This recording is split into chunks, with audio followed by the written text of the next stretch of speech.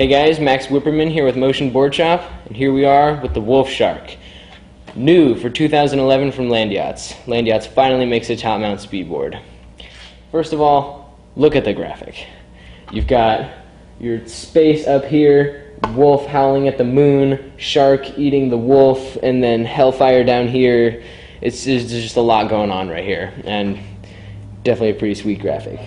Big deal with this thing, kind of like the shark theme going on, you got these big teethy wheel wells. So for each individual mounting option you have a corresponding wheel well. So you got 3 mounting options up front and 2 in the back. So you got 5 different wheel wells in total.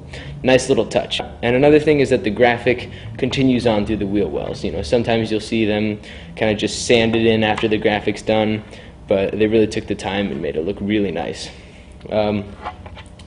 Something else you probably noticed about the shape is it's a little bit narrower. It's 9 3/4 inches wide, and it's in the same press as the 9 to 5. That means it's got rocker and that same 9 to 5 concave that everybody loves.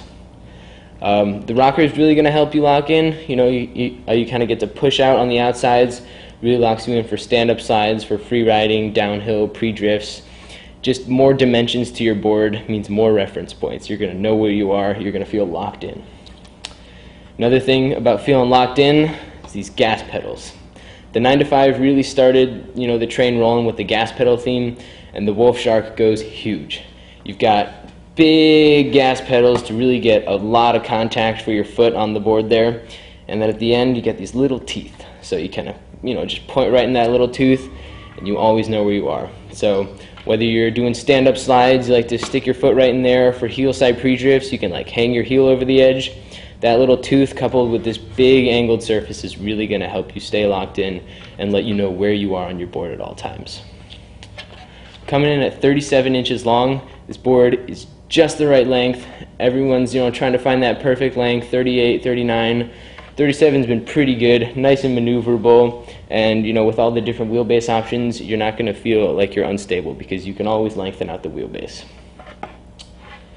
Alright, so that's the Wolfshark from 2011. Wolfgang did a really nice job designing this. I was super stoked to see it finally hit the market. There's been a lot of hype behind it, so really glad to see this finally hitting the shelves.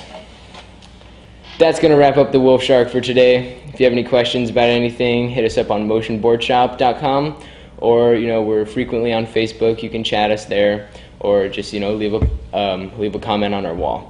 You can also call us at 206-372-5268. This is Max Whipperman signing off, reminding you to always wear a helmet and use a spotter whenever possible.